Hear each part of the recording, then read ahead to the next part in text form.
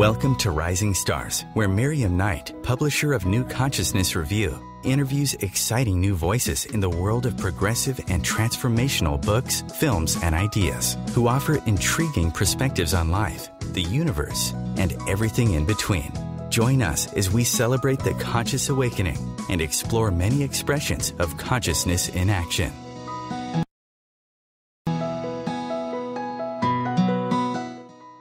Delighted you could join us. And our first guest today is Frank Huguenard. Frank holds a degree in science from Purdue University, worked in Silicon Valley for 20 years, and has always possessed a keen fascination about the nature of truth and reality. He has spent a lifetime pursuing knowledge from every source available, and this search ignited in him a passion to share this knowledge with the world. This resulted in a series of documentary films on science, consciousness, and our future, including Beyond Me, Beyond Belief, and Beyond Reason, and now The Physics of the Soul.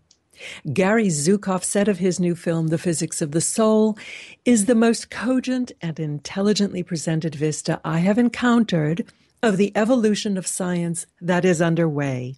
It points directly toward the species-wide transformation of human consciousness that is in motion. Welcome, Frank. Hey, Miriam, how are you doing today? I'm very well. Thank you, Frank. You know, it's interesting. We talk about this transformation of human consciousness, and you really made a transformation of your consciousness from science to spirituality. I'm kind of wondering what prompted that shift for you. Well, to me, and in fact, this is what I really wanted to highlight in this film, and thank you for the kind introduction. To me, there's no difference between the two. Science in its truest form, philosophy in its truest form. Philosophy, as you well know, taken from the Latin philos and Sophia, means the love of knowledge or the love of wisdom. And scientia is Latin for to know or knowing. And they all merge together when you consider that the idea behind all of them is to get to the truth of reality, the ultimate truth. And the way that science has evolved over the last few hundred years has gotten away from, they've sort of painted themselves into a corner. And the more they've gone forward with both science and philosophy, the more brittle the structures become, to the point where science itself can be falsified and proven to be basically incorrect. That's very true. Now, you show the kind of splitting off at the time of Newton and Descartes from a more holistic view of nature and physical reality and science to a more cerebral, evidence-based view. Now, I'm kind of wondering, do you think that the advances that we've made in technology would have been possible without that kind of tunnel vision? Actually, I do think that would have been possible. And I've looked at, to me, one of the most fascinating aspects of looking at Descartes and Newton is that, and you look at Lamarck and Berzelius and Mendel and Weizmann and, all the way through the modern synthesis, it took hundreds of years for this process to really take place. So you can't really point to any one individual date, August 14th, 1642 is when this split happened. It took hundreds of years, and it's a fascinating, adventure into human sociology to look at how, it's human nature to somewhat have a herd mentality. And it was a very gradual process, and there's no reason that we couldn't have had the same level of technological growth while at the same time embracing more of a holistic worldview. It was more or less for every, according to Newton, for every action, there's an equal and opposite reaction. And the reaction that became modern science was a reaction to, the Vatican's heavy-handedness in Europe in the, in the mid millennia, last millennia. And yet it was a very fruitful reaction.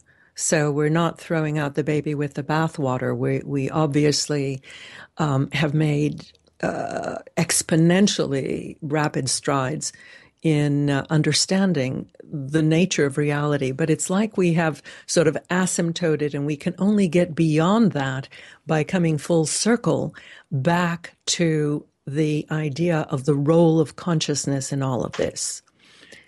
Yeah, I really love what Garrett Modell says in the film.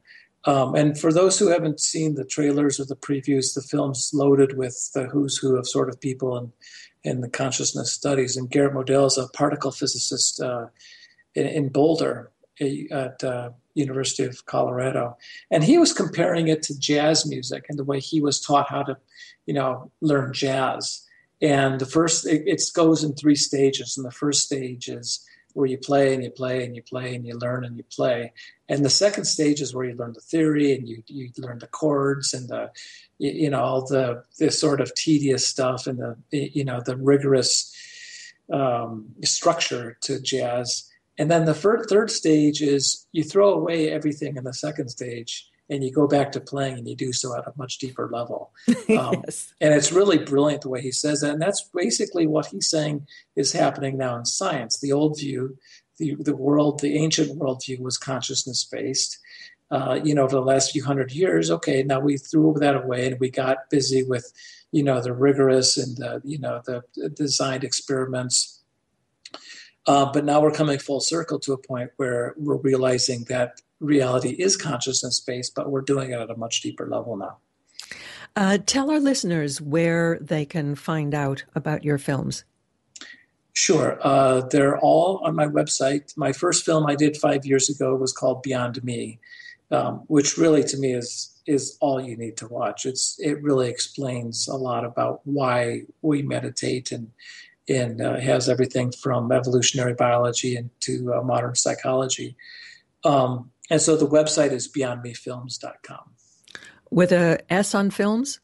Either way works. Okay, good. Beyondmefilms.com.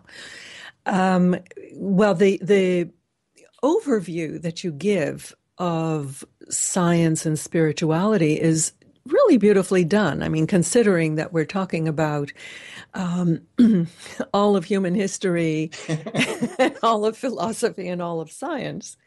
How did you actually come to conceive of this structure? Oh, I'm a bit of a hack in the most best use of the word. I don't. When I used to write software, I did the same thing as I do now. I compare it to throwing pottery, which drove some of the people in Silicon Valley nuts because, I would go. And for those who don't know my story, 15 years ago, I invented a product 4 years before anyone had ever heard of Skype or YouTube that did both. And of course, I got fired for it. But, and I wouldn't be here right now had not all that happened. But the way I work is very organic like that, like throwing pottery. And so a year ago, I did the first 3 films and I thought I was sort of done with that. And a year ago, I kind of had this thought, okay, I'm going to do a film on healing. When I started, I had the most amazing ramp up. 6 people, including Zukov, who I had approached earlier for other films, who had either said no or didn't even bother responding, had all said yes within the first 10 days. This was ridiculous. And quickly I started to realize that this was more than one film. It's at least 5, and it could be as many as 10 films because you can put, I like to use, something I've come up along the way is that the word health is a verb.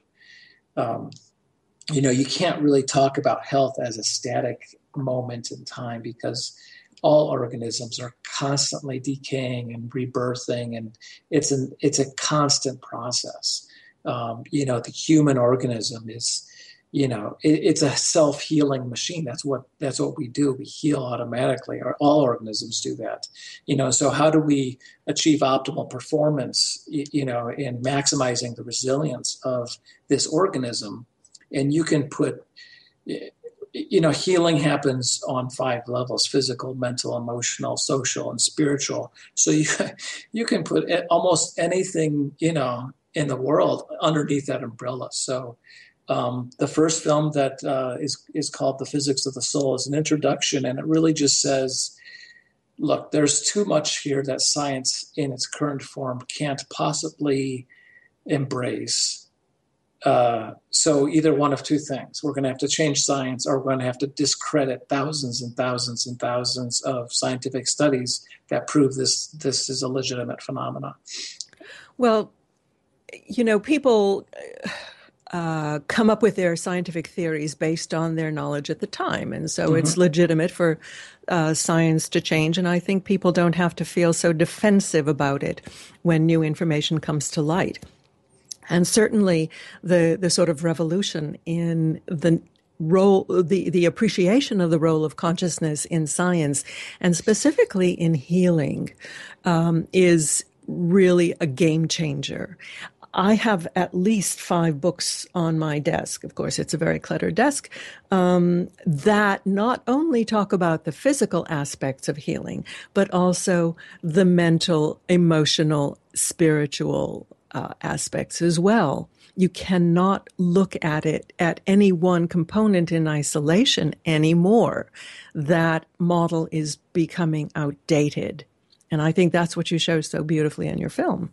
Well, thank you very much. I appreciate your kind words. And, it's an interesting process because I'm half teacher, half artist, half researcher, and by the way, lots of halves in there, Frank. I'm a little schizophrenic. I guess that's my Gemini. But I did this whole project myself. I did all the filming, the interviewing, the post-production, pre-production, And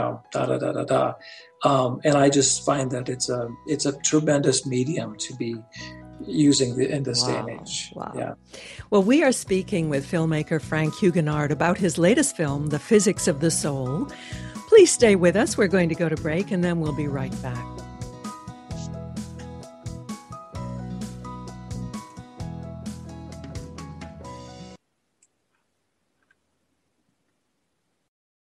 The Real Conscious Connection.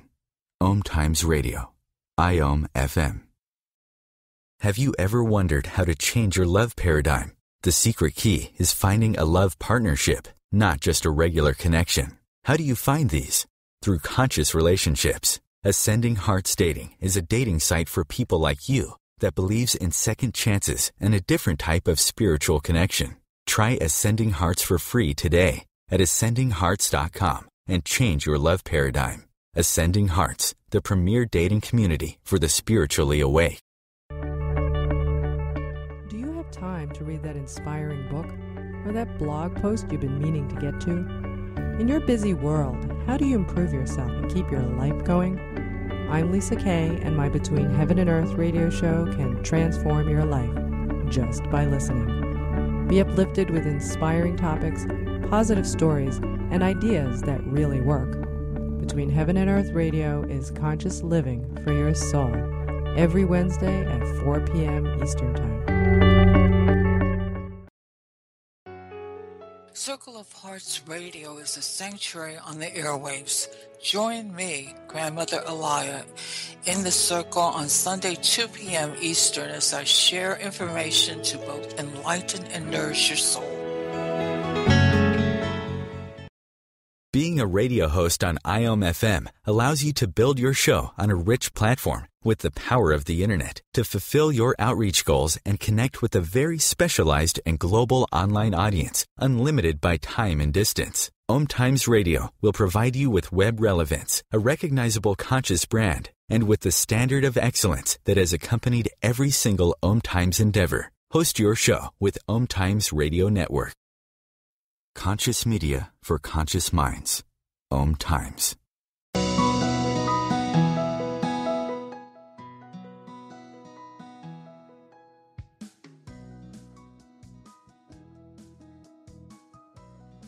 This is such a beautifully constructed film. How did you actually put it together? Did you have sponsors? No, actually, if you someday when I write the book, it'll be quite amazing. But other than cost of living costs, which are I would have had to pay anyway, the total amount that this film cost just for travel expenses, the audio tracks, the soundtrack, was less than $5,000, which is ridiculous. I mean, I don't think I think that's completely unprecedented. And of course, 15 years ago, the quality and scope and caliber of a film like this probably would have cost, millions. So technology is amazing. But I've been, I had a small crowdfunding activity for this that I raised a little bit of money. And, it's just a very, like I said, organic practice. In the last year, I've driven almost 30,000 miles, stayed at a lot of Motel 6s and ate a lot of Subway sandwiches. And a higher sacrifice I can't think of. Yeah. And, I interviewed almost 45 people total. And 11 of them ended up making it into the, first part, although a lot of the material I have is still very much appropriate for the follow-up installments in the series. And as far as constructing it, there is no way I could have scripted this. That would have been impossible. You go and it's a beautiful, I love being out on the road. It's pure magic. I'm out in the middle of Tucson, Arizona, and I've got just enough money to make it back to North Carolina. I've got everything kind of, budgeted out to the last penny, and my brakes go out. Oh, gosh. And it's $500. And an hour later, I get a $500 donation. Oh, my goodness. And that's just how it is out on the road. And the process of rolling, I don't think Gary Zukav or Stuart Hameroff or whoever else is in the film expects me, someone who's well-versed in both science and spirituality and philosophy to walk in the door and do interviews. They do these documentary films all the time, but I can meet these people where they're at, whether they're an author or whoever they are. And just the entire process of taking what I learned from one interview, researching on the road to the next interview, and just, snowballing all the information. And then you get back and you start molding it into a film. And it's, you go have a focus group and you show it to people because you think it's brilliant and they hate it. But yeah, you take their feedback because focus groups are a critical part of the process. So you take their feedback, you mold it all together, and you go show it, and you think, okay, now it's it. But after 4 or 5 or 6 focus groups, and putting your own heart and soul into it, and getting feedback, you end up with something that's way different from what I would have imagined doing, from the start. What is your hope for the impact this film will have? Oh my God. I mean, I can be very grandiose about it. Other than changing the world. Right? Other than changing the world, exactly. I mean, there's a beautiful song at the end of the film that really leaves a punctuation mark. But we have to, certainly in my own life, 15 years ago, my life blew up. And it was not that I was a choir boy prior to that. My life needed a personal course correction. And, the universe, beat the crap out of me until I got it. And right now, humanity needs a pretty significant course correction. Science has, they've made some tremendous blunders. Some of the things that they've assumed to be true have proven not to be true. And we need to correct that. And like I say in the film, science is based on something called materialism, which is that, scientific reductionism, that everything's material and there's nothing beyond that.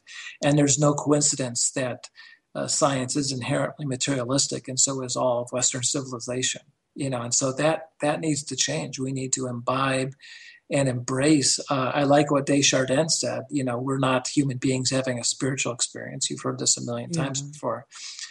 We're spiritual beings having a human experience, but what does that mean? And so the following installments in my series are really going to be us, even people who say that Desjardins quote, they still have a very human-centric approach to how they're, communicating. And I'm like, wait a second, what does it mean spirit from a, biophysiologically, from an anatomical point of view? What does that mean to be a spiritual creature having a human experience? And so that will be brought forward in the next films. And I can't wait to see those because they're going to be really great. I suppose the best way to provide evidence would be in your own life. How did this awakening that you described actually manifest itself?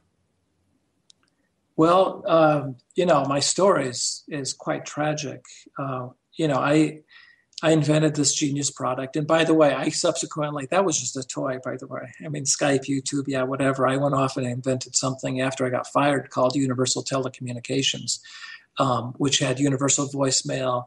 It had I patented the idea for voice recognition, you can say that I invented Siri, I invented visual voicemail. I mean, I did a lot in Silicon Valley as far as being an innovator and coming up with new ways of using technology. But when I invented that product, that was a combination of Skype and YouTube, my best friend and soulmate and lover was losing her battle with breast cancer. And as sad as that is to hear, it's really impossible, I think, for people to get their minds around the fact that while I was moving my kids, and myself 2 times over that summer, taking my friend to, chemotherapy and that whole thing, radiation surgery, I invented this genius product. I mean, it was nuts to be, the juxtaposition was amazing. And I got escorted out the door by a rent-a-cop, and it was brutal. And then she passed away. And my whole life was just, I was hurting.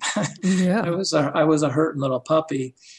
And, it took a few years of just, I was, grieving and in a lot of suffering.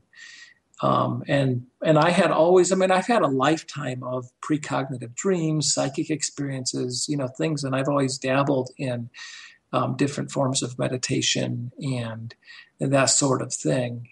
And around 12 years ago, I just decided, okay, I'm going to just do this. So I took up a meditation practice, started doing a lot of yoga, practiced meditation twice a day for the last dozen years. And, over a long time, it really has a profound effect on you. After 4 years of meditation, I started having these, what I can only describe as pure divine love, pure bliss meditations that lasted 2, 3, sometimes 4 hours of just sitting there in just this amazing rapture, whatever you want to call it. And the first thing you want to do when you achieve this, fourth state of consciousness that most people aren't aware of is communicate that to people. And so I wrote a manuscript called Beyond Me. I worked on it for a few years off and on. And finally, in 2010, I decided I'd just make a documentary film. And 8 weeks later, it was released. That's fantastic. What you described of your journey, moving from the depths of despair into a plane of not just equanimity, but you would describe yourself today as a happy person, right? Oh, absolutely. And so many of us equate success with material success instead of achieving that kind of inner peace and state of happiness. And that's what is so, I think, critical for humanity to absorb at this time. The shift from viewing everything with a dollar sign benchmark into a greater good or a personal good benchmark. And this, and I say this at the end of the film, it's hard not to look out the window and see what's going on, especially the last month on the planet. But I've never been more optimistic than I am right now. And it is happening. And I think actually what we're seeing when we turn on the evening news right now in France and Syria and Russia and everything else is that when a transition happens, all the old brittle structures. They're not going to go quietly in the night. They're going kicking and screaming, and that's what we're seeing. So this sort of disruptions are happening on the planet right now are just a symptom of global healing. Mm. Mm. Well, you're going to create a number of other films with this material and more. Do you have any way of funding these? Do you have some kind of a donation thing on your website? Yeah, I don't have a way of funding them right now. I've got, and this one was low budget, but the next one I could easily spend, a significant more money on, because I want to do a lot more. When you're trying to illustrate all these properties of human consciousness, I want to invest into a lot of, computer-generated animations. I do have a 501c3 not-for-profit set up for if people wanted to make significant donations, and I can definitely use a lot of capital to move forward on all kinds of different fronts, and that's all on my website. You have some of your older films available to watch for free, don't you? I moved them in an effort to help fund the future productions. I've moved them all onto pay-per-view. I see. So you can rent them individually, or you can get the entire bundle of all 4 films for a 20% discount. Well, I do recommend our listeners to watch either the Physics of the Soul or Beyond Me, or really any of them, and get a feel for not only the shift in consciousness that's happening, but the real quality and contribution of Frank's work. So I really want to thank you for your work, Frank, and tell the people again, the website, beyondmefilms.com, beyondmefilms.com. Right. And, thank you. You've been very kind and gracious with your time and your description of, my work. And, it's a labor of love, and it's something it's my way of giving back. Well, let's hope that influences other people to take a page out of your book. We've been speaking with Frank Huguenard about the Physics of the Soul, www.beyondmefilms.com. Stay with us, and we will be back after these messages. Free your mind with Om Times Radio, IOM FM. Om Times Magazine is one of the leading online content providers of positivity, wellness, and personal empowerment. A philanthropic organization, their net proceeds are funneled to support worldwide charity initiatives via Humanity Healing International. Through their commitment to creating community and providing conscious content, they aspire to uplift humanity on a global scale. Om Times, co-creating a more conscious lifestyle. The name is Bond. James Bond. No, the name is Joe. The Joe Show. And we are returning back for our 9th season here on Om Times Radio.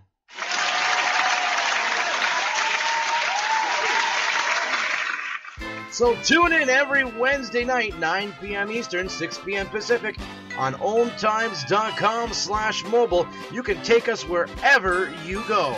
Yeah! Hi, this is Sylvia Henderson, intuitive life coach and energy healer. Are you ready to elevate and rise way above your normal? Be sure to listen to my show, Intuitive Transformations, on Om Times Radio, Sunday evenings at 9 p.m. Eastern. Get the inspiration you need to transform your life. Host your show on IOM FM, the radio network of Om Times Media, one of the more recognized brand names in the conscious community, and is backed by the extensive marketing reach of Om Times. Hosting a show on IOM FM immediately connects you with our extensive dedicated community. Feed your soul with waves of consciousness on Om Times Radio.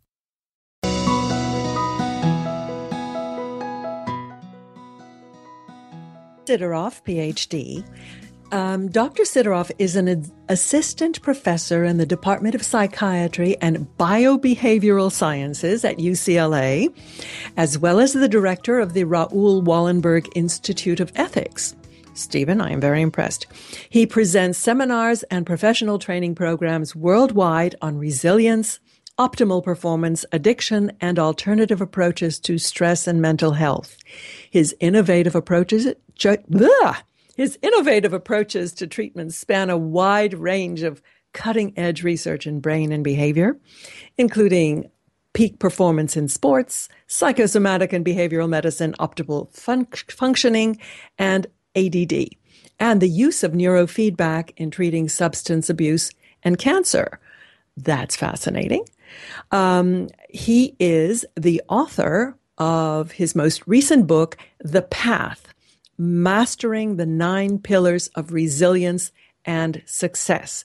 Couldn't we all do with that? And I am very pleased to welcome Stephen Sideroff. Well, thank you for that introduction, Miriam, and it's a pleasure to be on your show with you. Sorry, I've been tripping over my tongue, Stephen. Maybe I am under stress. When we listen to the news, I think it's very difficult to avoid being under stress at this time. And so that's why I was particularly keen on getting you on the show, because your book actually has some fascinating approaches to dealing with stress. How is it different from other ways? Well, first of all, I take a look at all the different ways that we're impacted in our lives by stress, and all of what we bring to a situation, such as our own wounding and unfinished business, that actually make stress more impactful than it really needs to be. And so my intention in my book is not simply to help people manage stress, but help them be more comfortable within themselves to also look at and address some of their emotional wounding so that stresses don't impact them as much as they are currently doing. That's interesting. So you're saying that if someone is already kind of in a delicate state, a delicate emotional state, that these external stressors will have that much more impact. Right. And it's sort of like a back and forth kind of thing, because the more stress we put ourselves under, the more we challenge our coping abilities and make it more difficult to handle what's going on in our lives. And then on the other hand, some of our wounding, such as the need to be loved, the need to be accepted, all of these things actually cause us to drive ourselves harder in life, which then creates additional stress. So the whole idea behind my 9 pillars of resilience is that there are 9 different ways that we can develop ourselves to handle all the kinds of ways that we encounter stress in our lives. Well, give us an example. Well, I alluded to it right there. My first pillar is your relationship with yourself. And most people think in terms of stress, okay, these things are kind of coming at me. But if we are a person who's particularly critical with ourselves, hard on ourselves, then whatever situation we encounter, we're going to add to that stress by that being hard on ourselves. I didn't do it right. I should have done it better. So you can have a stressful experience, let's say, Miriam, that's a half hour in duration. But if the day before I start to worry about it so that my thinking contributes and my worry contributes, I will begin triggering my stress response a whole day before the actual event. And if I go to sleep worrying about it, then I have impaired sleep. I don't get full recuperation. And so again, I'm making a half hour situation worse. If after it's over, I start to say, well, did that person like what I said? Did I say the wrong thing? Now we extend the stress beyond the duration of the actual stressful experience. So my 9 components are designed to address all these different ways that we experience stress and we are affected by stress. Well, I certainly resonate with all of the mechanisms that you described, but telling somebody not to worry somehow is not really that effective. Are there any tips on how people can actually not worry? Well, I definitely agree with you. And, I work with a lot of physicians who might say to their patients, you need to relax more. In fact, they'll say, well, you need to get more sleep. You need to relax more. You need to stop drinking. And the patient walks out saying, I need to get a different doctor. Right. Because it sounds so overwhelming. And that's another thing that I do in my book. And I've created this notion of the path. And the whole idea behind the path is at any one moment, you can't do everything that needs to be done to address your stress. You can only do one thing at a time. And the whole notion about the path is that if you are doing that one thing, that puts you on the path, and then you need to be appreciative that you're doing that one thing, even though there's still a lot of things that need to be done, because people feel overwhelmed by all that they need to do. But, responding to your particular question about, say, worry and negative thinking patterns, I introduced this concept of primitive gestalts in my book. And essentially, it's about the way that our brains develop based on our childhood environment and our childhood lessons. And our brain literally develops as if that environment of our childhood is the way the whole world works, which is furthest from the truth. And so our brains get locked in. In fact, we can say that our ability to adapt gets frozen due to the lessons and the learning of our childhood. And so what we are talking about now, for example, is about worry about a future event or catastrophic expectations, imagining the worst possible outcome. These are all learned ways of thinking. And so in my approach and in my book, I suggest that I can't just tell you, stop that negative thinking. But I can give you a way of retraining your brain, of learning more effective ways of thinking. And then it becomes an ongoing process where each time, you first have to have the awareness and be present and notice, oh, look, I'm doing this negative thinking again. And then going through a cognitive lesson with yourself based on the information I present in my book that says this is not going to get you anywhere. It's an old way of doing it, and we need to do it in a new way. And so every time that you recognize that you're going down the wrong path, the ineffective path that you've been doing all your life, the first thing is, okay, look what I'm doing, but within the concept, Miriam, of acceptance, rather than beating yourself up. Okay, let me look at this. This is what I've learned in the past, but now I have a new way of doing it, and let me do it this way. And so each time that you recognize this, and each time that you're able to make that change, you are literally helping your brain function better. And it's a step-by-step, one thing at a time process. So it's recognizing that you're kind of initiating a pattern and somehow interrupting it and saying, okay, I don't have to go there. That's correct. That's correct. And if you can do that, that is success in the moment. And it may take literally dozens and dozens of times of re-engaging that very same process to begin establishing healthier new patterns. But if you do it within the concept of acceptance, then you're willing to do this step-by-step process. I've heard that it takes 28 days or 21 days to change a habit. Is that your experience? I think it takes at least that, and I think you have to have patience. Because the ironic thing is that when we're stressed, the newest lessons that we learn get thrown by the wayside, and we revert unconsciously to the older lessons.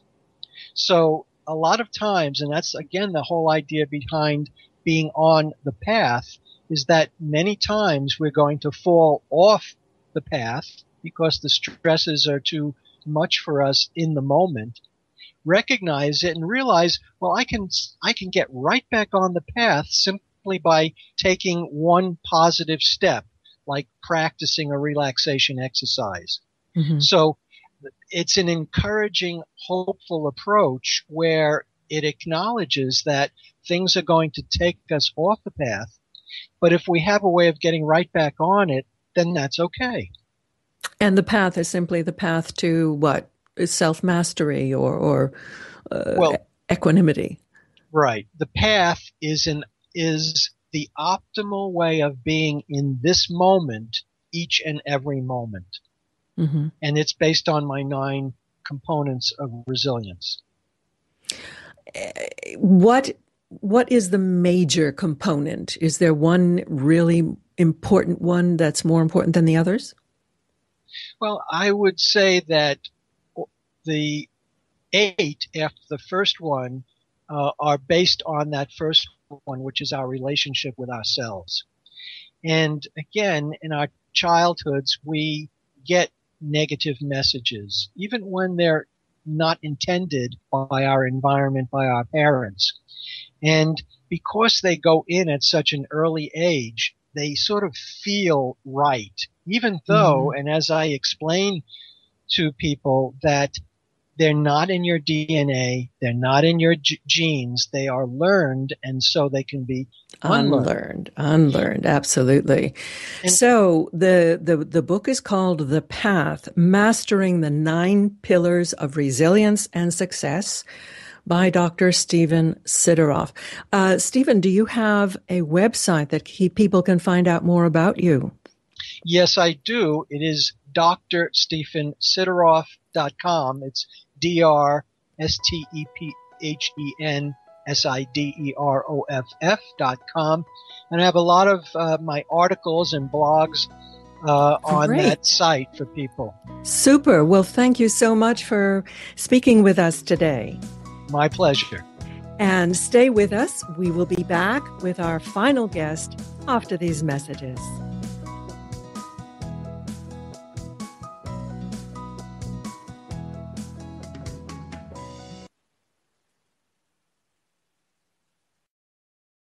Conscious media for conscious minds. Om Times. As difficult as it is to believe, there are places in Africa where human traffickers sell albino children and their body parts for use in magic rituals. Humanity Healing International is actively working in Uganda to change this paradigm. The Albino Rescue Project finds albino children who are at risk and places them in safe schools and environments where they can learn and grow free from fear. To learn more or to sponsor a child, visit humanityhealing.org. Humanity Healing is where your heart is. Hi, this is Angela Levesque, host of Entanglement Radio. Join me Wednesdays at 12 p.m. Eastern for inspiring conversations with visionaries in spiritual science and conscious healing. Entanglement Radio, Wednesdays at 12 p.m. Eastern. Transcendent talk for the conscious mind.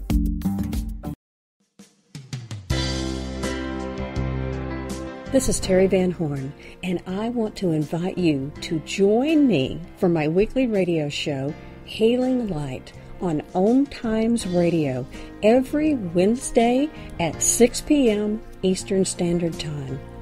On Healing Light, we want to bring love, light, and blessings into your world. You can find out more about us at www.healinglightonline.com. Blessings. Being a radio host on IOM FM allows you to build your show on a rich platform with the power of the internet to fulfill your outreach goals and connect with a very specialized and global online audience, unlimited by time and distance. Om Times Radio will provide you with web relevance, a recognizable conscious brand, and with the standard of excellence that has accompanied every single Om Times endeavor. Host your show with Om Times Radio Network. The cutting edge of conscious radio. Om Times Radio, IOM FM.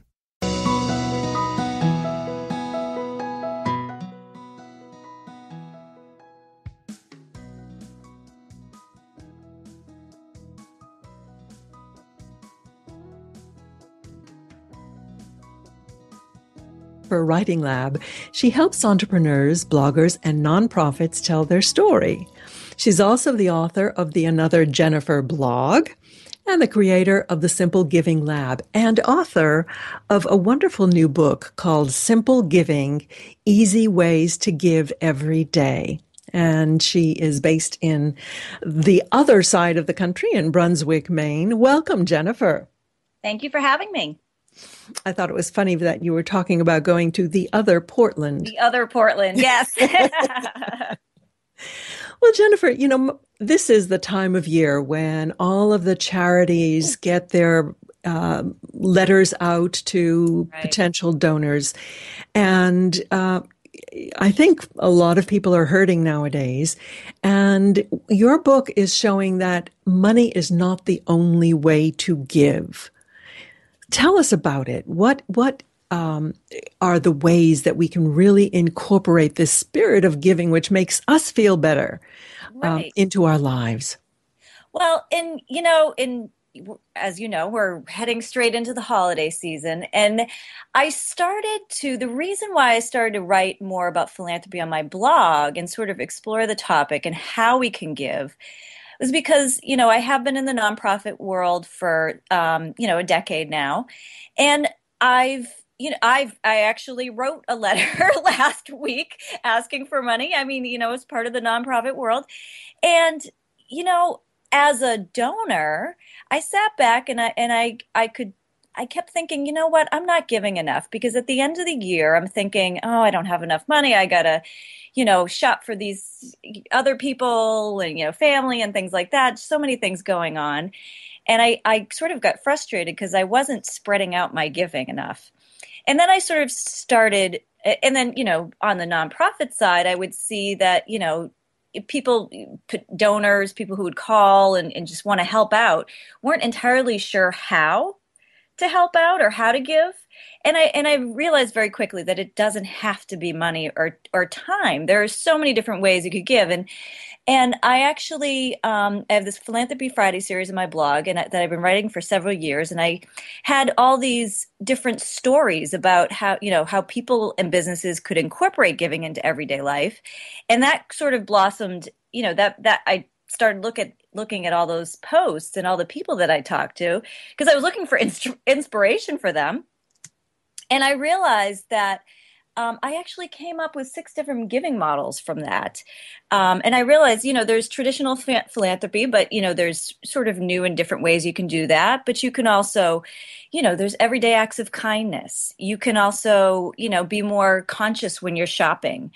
You can really take what you're passionate about and take action on that. There's also, for entrepreneurs and business owners, just incorporating giving into business. Into the business model.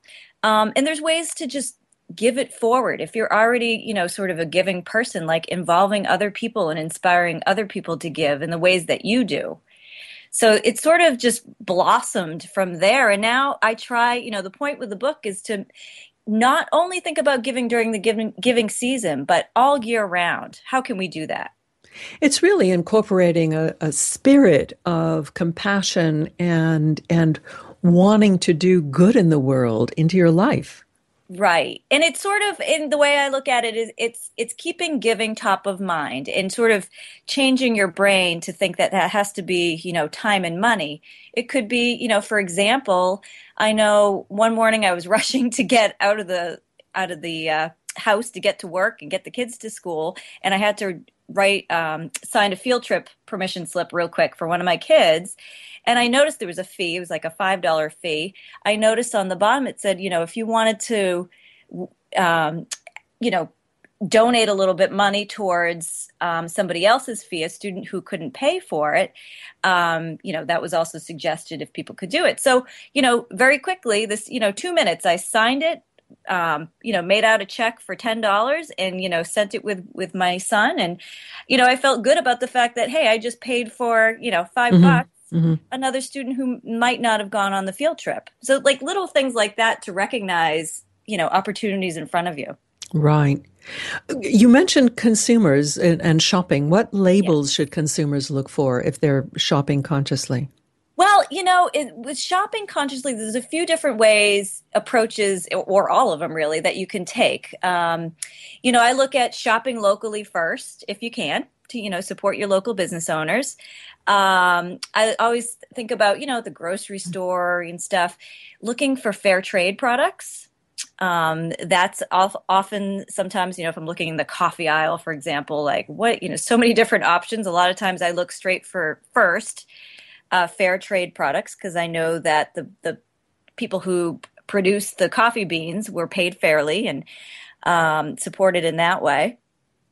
I also think about, especially this time of year, any sort of product or gift that gives back is really great too. There's a lot of different, To the Market is a website, for example, that's in the book. That is all survivor-made goods. So there's beautiful scarves and jewelry and things like that. But when you purchase from them, you're also supporting somebody else who is a survivor of some sort of conflict or human trafficking. So there's a lot of different, decisions, and just being conscious about the products and the stores that you shop from. Are they supporting the community? Whether it be local or global, whatever is important to you. Do they have, corporate social responsibility program? What's their carbon footprint? Sometimes you have to do a little research, but it's also worth it. You can make a difference that way. So it's really just being thoughtful and looking kind of behind the labels. I think one of the favorite, my favorite parts of your book were the stories of the different entrepreneurs and how they came up with the ideas for the particular entrepreneurial business that they started.